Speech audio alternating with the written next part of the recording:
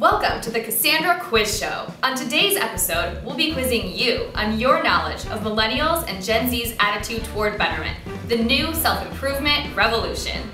We've invited some young people to join me in hosting and to share insight into their own betterment journeys. Let's get started with question number 1. In the past year, what % of youth have spent more money on their self-improvement? The answer is B, 60%. I noticed personally that me and my friends definitely spend more money on things like vitamins, especially those that are customized to us. How many young people think it is necessary today to know at least a little bit about every topic? If you guessed A, 79%, you're correct. Our generation is that so much information is at your fingertips at all times, so you want to know as much about a topic as you can. Have you tried alternative medicines?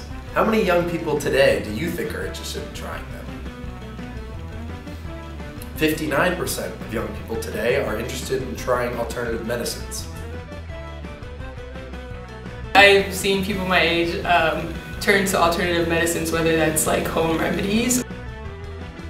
When it comes to self-improvement, how many young people look to brands to help them become their best self?